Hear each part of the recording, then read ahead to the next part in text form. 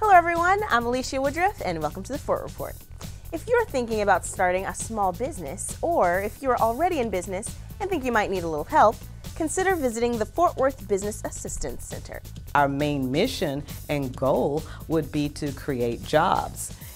Creating jobs, creating new businesses, as well as helping the businesses that are in existence be substantial and sustain themselves. We work with all levels of businesses, all the way from if you woke up one morning and, ooh, gee, I have an idea. I think I want to start a business. We take you at that point, or if you've started your business already, we work with you, or if you're in business 2 to 3 years, or 5 to 10 or 20 years. Whatever, wherever you are in your business cycle, we provide educational training, coaching, counseling, mentoring, one-on-one type relationships.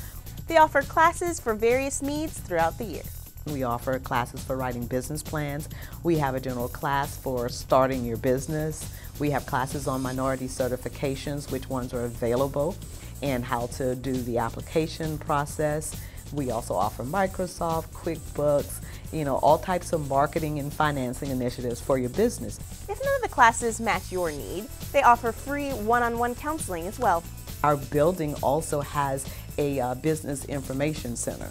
You have a big assortment of reference materials and binders for every type of business that you're considering going into. And we also have computers that are free for use. We consider it your one-stop shop for your business, for either starting, growing, or developing your business, and it will probably be the best stop that you make in the cycle of your business.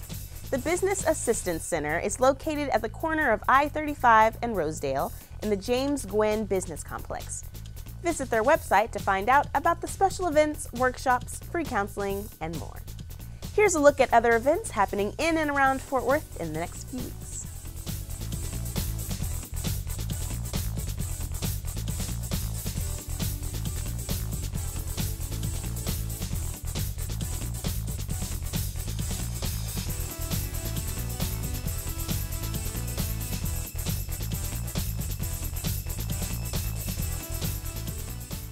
For a listing of more events and city meetings, you can always check the calendar at the city's website.